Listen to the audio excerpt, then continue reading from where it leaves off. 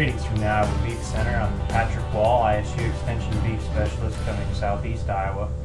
In this segment of the Heifer Development Series, we're going to talk about genetic considerations for young cows, particularly those 2 and 3 year olds, and how to retain and keep them in the herd, and maybe some breeding considerations on how to get them mated correctly.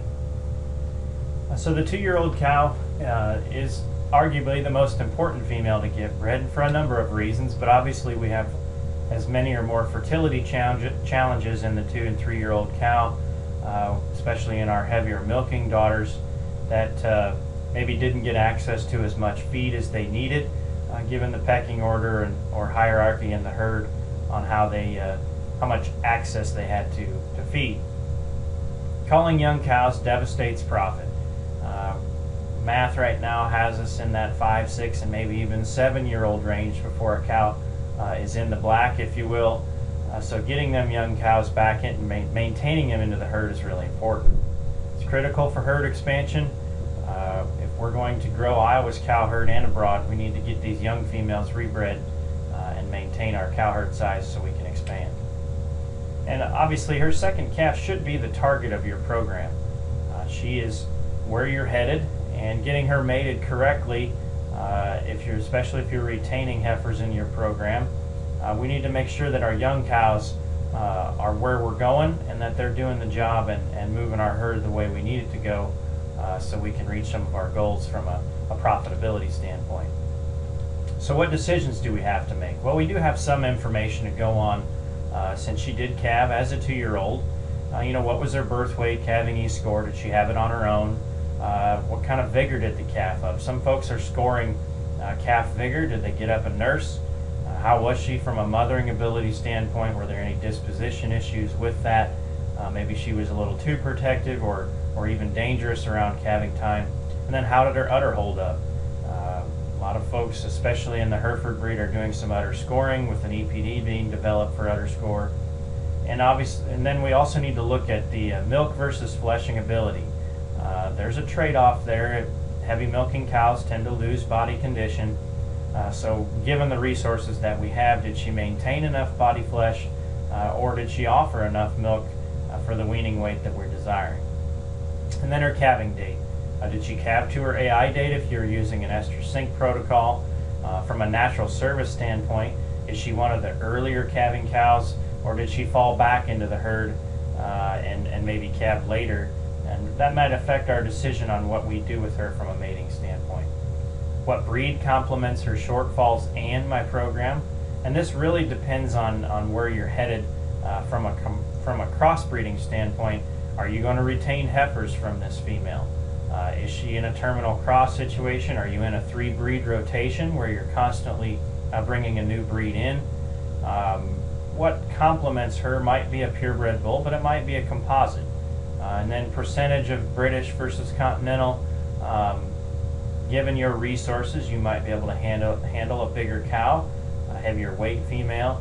So how much British versus continental is in your rolling cow herd may also influence how you mate this 2-year-old. So we'll just talk briefly about the evolution of livestock measurement, where we're headed and versus where we've been. And we used a scale and actual measures for a long time, but those really weren't comparable across breeds or across herds.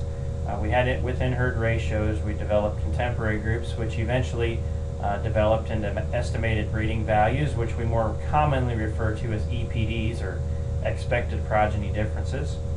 And now we're doing some things with multi-trait selection tools like dollar values or bioeconomic indexes. And those are simply math problems tied to the EPDs that already exist. And more recently, we've got genomically enhanced EPDs in many of our breeds. And that's simply taking locations on the bovine genome and relating them to performance outputs that we know a lot about. And we add that to the accuracy, or what we know about the EPD itself. So they're not anything new from an EPD standpoint, they're just enhancing what we already have. So digging into that a little deeper, the dollar values or profit indexes are complex math aimed at a simplified decision-making tool. So the dollar value is simply an EPD times a multiplier plus an EPD times another multiplier for as many traits as we need to put in that dollar value. So they are a dollar for dollar weighting of the economically relevant traits. So for instance, mature cow size has a negative economic impact from a feed standpoint versus weaning weight has a positive economic impact. So those are figured into the dollar index. They are targeted for a producer's goals. For instance, if you are retaining all of your calves through the feedlot phase, then a carcass type of a dollar index is more what you need. If you're retaining heifers and selling all your bull calves at weaning, maybe a maternal index is what you're looking for. They do vary among breeds. They are available on some composites. And the three I have listed here, the Hereford Baldy Maternal Index, Shorthorn British Maternal Index, and the Simmental API, or All-Purpose Index, do basically the same thing. So if you have the one goal, you might be able to use all three of these at those particular bull sales. They're not comparable between breeds. They're used the same as EPDs, but you can use breed averages and things of that nature to find out where you rank within a particular breed on dollar index. One of the common misconceptions is that composite cattle have an inherent advantage due to the heterosis that's in there. Well, composite EPDs are adjusted for heterosis effects, so they're subtracted out of the performance trait. So they are a good estimation of what we think we can do it and look at that composite animal as if they were a purebred. Always try to remind breeders to keep phenotype in your selection decisions. And a lot of the simplification has caused producers to go to a sale and maybe look at only a couple of columns on the paper. For instance, in this example, we have birth weight and dollar beef for 2 Angus bulls. Well, if you're retaining females in this situation, if you look at the 2 bulls, the bull on the left is a far different decision than the bull on the right. The left-hand bull, or bull A, much softer in his rib, a little more moderate in his appearance, just looks more like a low-maintenance type of a cow. Bull on the right, even though his dollar B is the same, is a much more extended, longer spine type of an individual, but maybe a little harsher in his ribs. So there's a decision there on what you want your cows to look like. If you just look at the paper and land on one bull or the other, your outcome might be very different. Some other considerations in bull selection, especially for the young cow, be careful mating to extreme growth. She is still growing as a 2- and 3-year-old, so if you mate to extreme growth, you might cause some calving issues down the line. Genetic defect risk.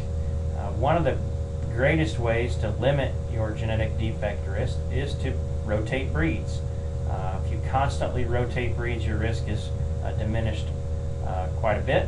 And then also hide color. If you're buying replacement heifers, or if you're buying bred females, one of the ways to buy an unknown and ensure maybe that the Angus genetic defects might be in there is to buy a red-hided cow.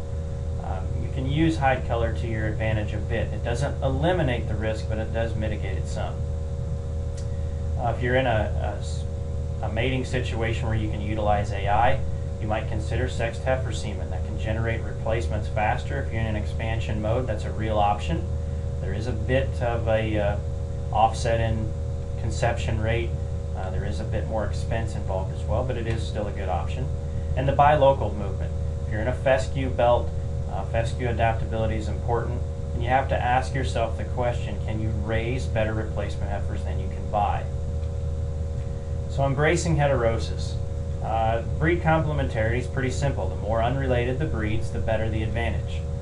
Match your cows to your environment and your bulls to your market.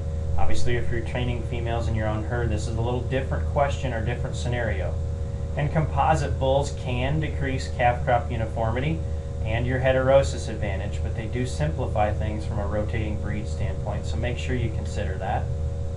And the final slide is just a depiction of heterosis. The center of this spider web, if you will, is the first domesticated beef breed, or the first domesticated beef animal, an estimation of it. So the more unrelated we can keep those breeds, the better. So hopefully these tools have given you enough decision aids to move your herd forward and help you expand your beef